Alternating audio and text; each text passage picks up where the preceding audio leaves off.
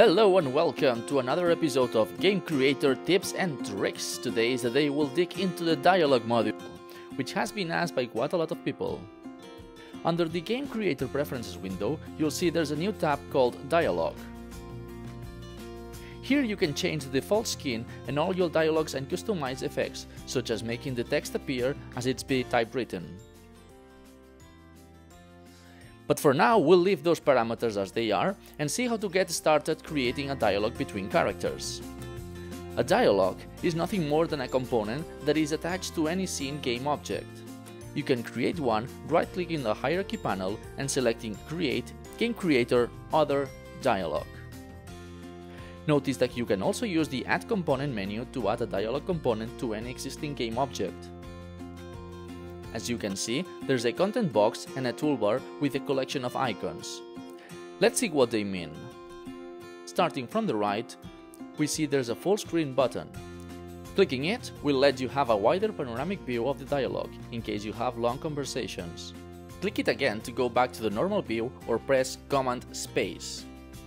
Next to this button we have a search box, which will allow you to search any text line inside the content view. Then there's the delete button, which as its name implies, allows you to delete items from the content. Notice that if you ever forget what any of these icons mean, you can hover them with your mouse and a small box will appear with information about that particular icon. The last three buttons are the core of the dialogue, allowing you to add content, branch, condition, and join back together the different narrative lines. These buttons are, from left to right, the text element, which represents a single line of the dialogue, the choice group, which contains all the settings for the decision the player has to make, the choice element, which is an atomic item for a choice group. We'll cover these choices more in depth later in this video. For now, we'll just focus on the text element. Click it to add a new line in the dialogue content. Select the new line and notice that at the bottom of the content a new window has appeared. This window has four tabs: Message, Actions, Conditions, and Settings. Inside the messages, you can add the text of the dialogue line, add a translation in case your game is localized, and add a voice clip. By default, the text line will be displayed and stay there until the user presses any key. The autoplay property allows you to automatically jump to the next line after a timeout. If you add an audio clip, a button will appear below the autoplay field. Upon click it, it will automatically set the timeout value of the duration of the audio file. Let's see the rest of the tabs. The Action tab allows you to execute a set of actions during, before, or after the dialogue line. You can choose when the actions are executed in the Execute Behavior drop-down. The Conditions tab allows you to skip the current dialogue line and all of its children if a group of conditions are not met. For example, you can make a character say hello the first time it interacts with the player and say hello again the subsequent times. The Settings tab allows you to change the skin of a particular line and any of the effects applied to the text. Let's put all this together in an example, and then, later, we'll explain how choices and choice groups work using an example. Meet Hogarth, a shepherd from the Northlands. Hogarth's favorite sheep escaped the other night, and he is quite worried. When we talk to him, he'll first say hello and ask us if we've seen his sheep. Then, we'll have a chance to answer yes or no. Upon answering, he'll say something according to the player's choice. You can download this test scene from the link down in the description. To start a dialogue with Hogarth, we can add a trigger component to this character and set it to execute when clicked.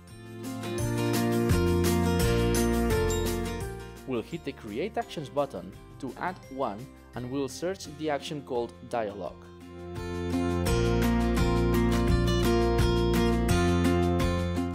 This action executes a dialogue and will hold the Actions component until the conversation finishes, so everything you put below will happen after the dialogue. Now create a new dialogue object and attach it to the previous action.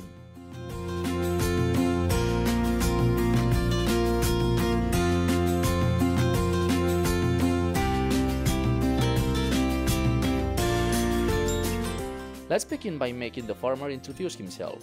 To do so, click on the Add Text Element button in the Dialogues toolbar and fill the text box with something like "Greetings, Wanderer." Now we'll create a second text element, but this one will only be shown the first time the player talks to Ogarth. To do so, simply create another text element and fill it with "You're the first person I've seen around here in months." We can add the condition and check if a variable called farmer first time is true.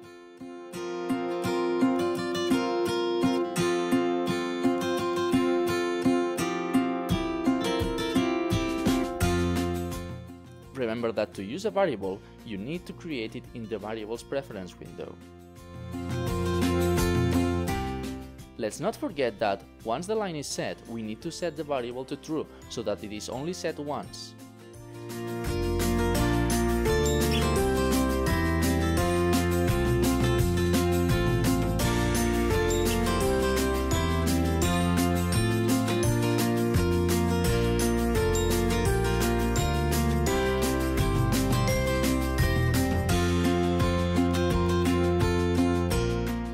Before continuing, let's hit play and see this in action.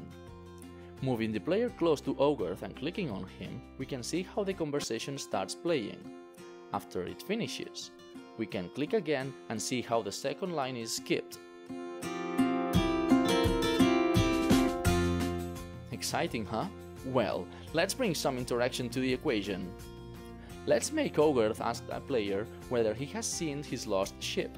We can do this by creating a choice group. A choice group has the exact same fields as the text element, but also has a choice tab. Let's add "Have you seen my ship?" as a text line and click on the Choices tab. As you can see, this tab controls how the different choices are presented. Time choices, as their name implies, allows you to haste the player into making a decision. If the player doesn't answer within the defined time window, you can either choose to select a random option, the first one, or skip the entire response tree. You can also choose to randomize the order of the different choices. Now let's get to the fun part. To create a choice option, click on the little arrow button. A choice element looks pretty much like a text element. The main difference is that it doesn't have a settings tab. That's because a choice inherits the settings of its choice group parent. Fill the choice with something like, "I swear for my honor, I haven't seen any ship." Create another choice and set the answer as, "I saw one heading south from here." The conversation follows the branch selected by the player and skip whatever is below the rest of the other choices from the choice group. We'll add a couple of text lines below each choice just for aesthetic purposes.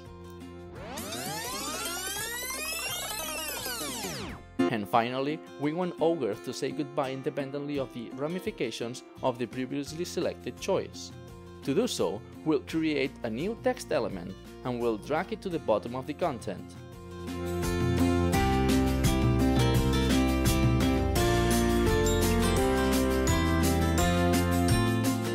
Let's hit play and see the result.